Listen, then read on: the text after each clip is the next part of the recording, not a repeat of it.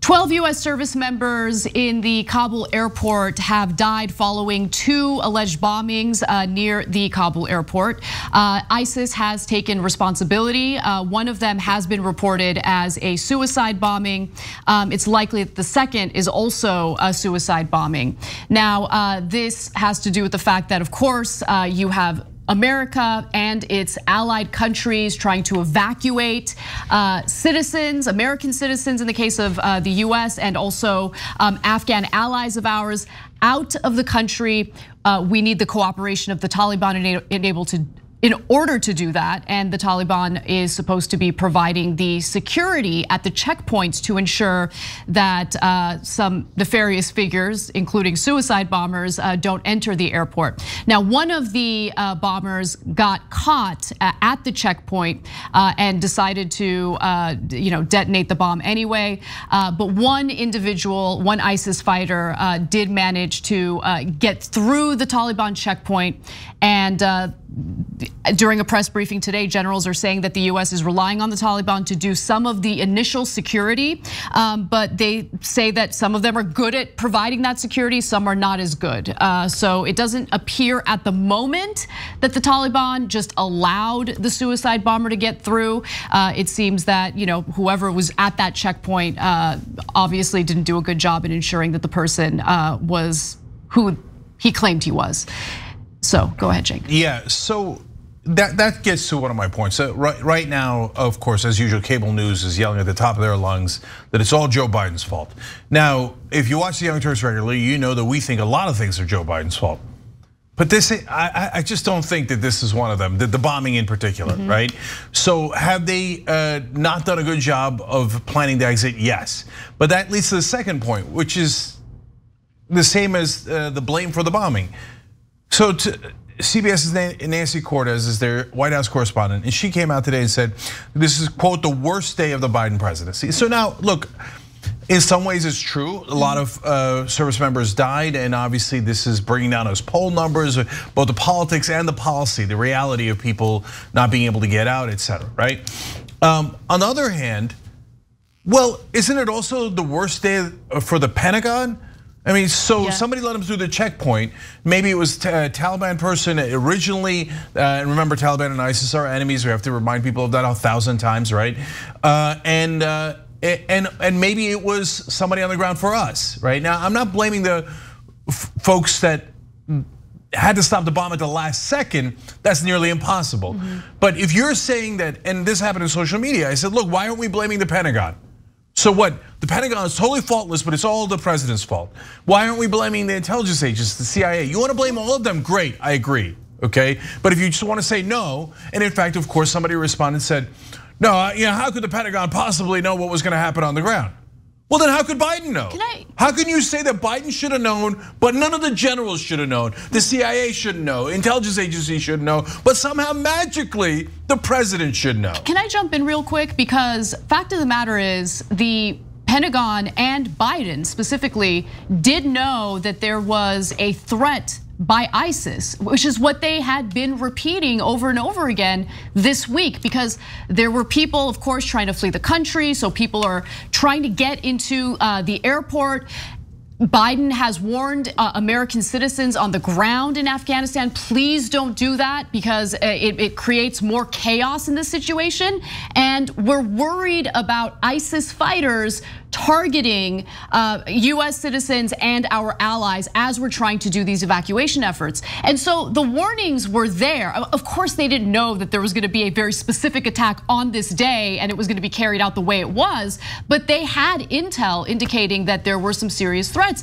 And I think that, a lot of the commentary that you see, whether it be on cable news or on Twitter, it tends to be very black and white. Like everyone's looking for a scapegoat, right? And I understand the human desire to find the scapegoat, but at the same time, getting troops out of Afghanistan was always going to be a messy situation. Could Biden have prepared it better? I guess, but no one's really provided specific examples of what the administration was supposed to do to plan the evacuation efforts better. We unfortunately need the cooperation of the Taliban. who now has control of Afghanistan. And yes, the Taliban and ISIS, they are not friends, they do not get along, they are enemies. And so it's, yeah, go ahead. Yeah, so look, the smart critique that is balanced and spread across all the people who deserve it is great. There's nothing wrong with that. Has the exit been smooth? Don't be ridiculous. Of course it hasn't been smooth. So should you, does the buck stop with the president? Yes. Pentagon, CIA, if you blame all of them and say they didn't do this right, and obviously they didn't do nation building right. Exactly. Obviously the Afghan military was not ready to stand up. The Pentagon's been lying for 20 straight years. If you said it like that, no problem, right? But if you pick and choose, and the thing I can't abide by is dumb criticism. So Biden clearly has a deal with the Taliban to let us out and not kill Americans on our way out. Now, people then criticize him for that deal in weird ways.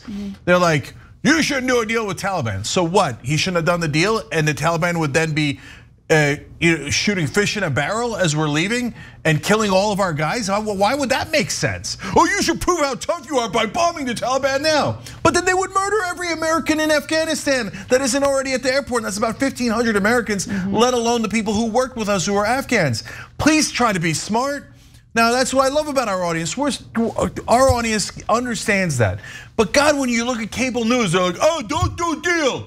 No, Taliban bad. Okay, and ISIS bad, Taliban bad, so they must be working together. No, you schmucks. ISIS-K and Taliban hate each other. And you gotta deal with the Taliban if you want the safest exit possible. And is it gonna be perfect? Of course it's not gonna be perfect. It's a mess of a country, thanks to the goddamn Pentagon who ruined that country for 20 straight years. Yep, that's exactly right. I mean, this war has been a failure from the very beginning. Remember, we went into Afghanistan with the intention of bringing Osama bin Laden to justice, which, by the way, the Taliban at the time offered Osama bin Laden up to the Bush administration, and they rejected the offer and decided to invade Afghanistan anyway. And all we've done is embolden the Taliban to the point where they have our sophisticated weaponry now, the weaponry that we provided to the Afghan military that no longer exists. Now, with that said, I do want to— No, I'm sorry, before you move on, Anna. Sure. I want to build on the point you just said. If they were doing real news, right now cable news would be telling you this debacle is brought to you by, of all the presidents throughout the 20 years, the people most responsible by far is George W. Bush, Dick Cheney, and Don Rumsfeld, right? Bush was theoretically president, Cheney was making decisions, Rumsfeld made that specific decision, but all three are at fault there. Because the Taliban had surrendered 20 years ago, and we wouldn't take their surrender. I mean, you want to talk about some serious mistakes that Biden has made on the exit.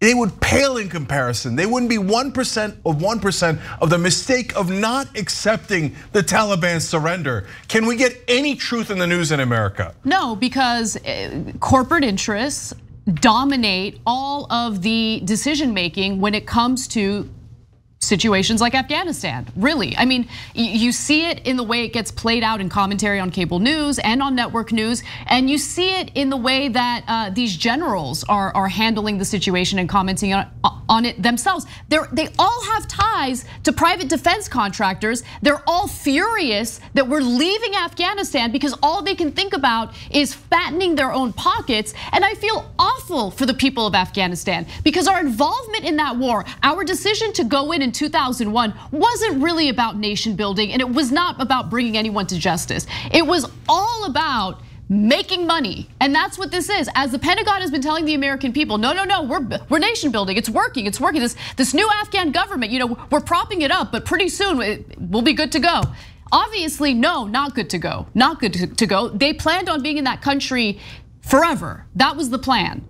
And so now we're in this awful situation. I want to go to this video of Joe Biden because he did just give a press conference about what happened this morning, and he specifically had a threat toward ISIS-K. To those who carried out this attack, as well as anyone who wishes America harm, know this: we will not forgive. We will not forget. We will hunt you down and make you pay. I will defend our interests and our people with every measure at my command. I've also ordered my commanders to develop operational plans to strike ISIS-K assets, leadership, and facilities. We will respond with force and precision at our time, at the place we choose, in a moment of our choosing. I believe you will authorize additional forces to respond to that attack inside Afghanistan, and are you prepared to add additional forces to protect those Americans who remain on the ground carrying out the evacuation operation? I've instructed the military, whatever they need, if they need additional force, I will grant it. So that was from a press conference that just took place. Obviously, we don't have much to provide in terms of detail. Like he says that we're going to go after ISIS-K. What does that mean? What does this operation entail? But obviously understand that we just lost 12 US service members, and he has to have this tough talk. It's just that we don't have any details regarding what he genuinely plans to do moving forward in regard to ISIS-K and getting retaliation for what they did. Yeah, so back to more dumb critiques, right? So so first, let me just say, I always find that kind of tough talk to be ridiculous. So you're the president of the United States. You have the most powerful military and theoretically the best intelligence agencies, but I don't believe that for a second. They're just miserable at their jobs.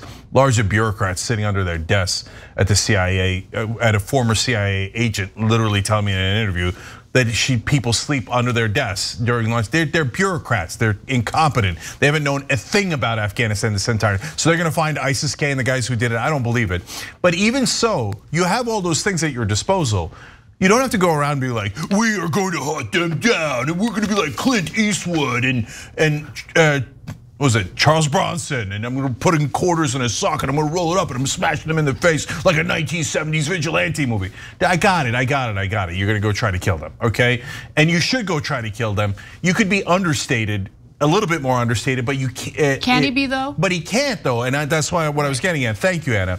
Because normally, if you actually have thousands of nukes at your disposal, etc., you could be understated. But he's doing that because of the critique from cable news and mainstream media. Bingo. And so they're like, if he doesn't say, I'm gonna rip their heads off and poop down their throat or whatever the hell he's gonna say, right? And down their necks, they're gonna be like, he didn't say enough, he didn't want to suck their blood, it's all Biden's fault, it's all Biden's fault, right? Bring in more military. And that's why he had to say the thing at the end about, I'm gonna give the military whatever they want, because everyone in television is screaming, the military is awesome. Why don't you have them stay longer in Afghanistan? Why don't you use the military more? Those are the same nincompoops, those idiots that did nothing for 20 years in Afghanistan. But there's not a single goddamn mainstream media reporter that'll tell you the truth. Thanks for watching The Young Turks, really appreciate it. Another way to show support is through YouTube memberships. You'll get to interact with us more. There's live chat emojis, badges. You've got emojis of me, Anna, John, JR. So those are super fun. But you also get playback of our exclusive member-only shows and specials right after they air. So all of that, all you gotta do is click that join button right underneath the video. Thank you.